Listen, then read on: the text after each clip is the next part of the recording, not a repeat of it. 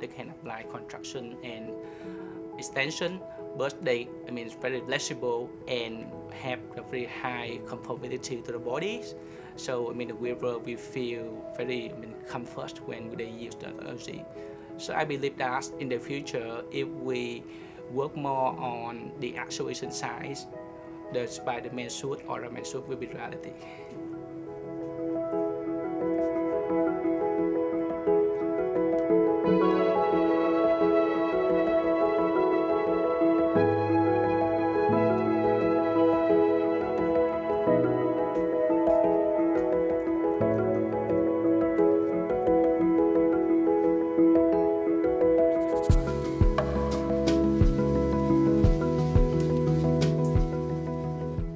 We can use our technology to make bio-inspired robots that they can change the shape to adapt to surrounding environments for search and rescue, for bushfire or collapsed buildings.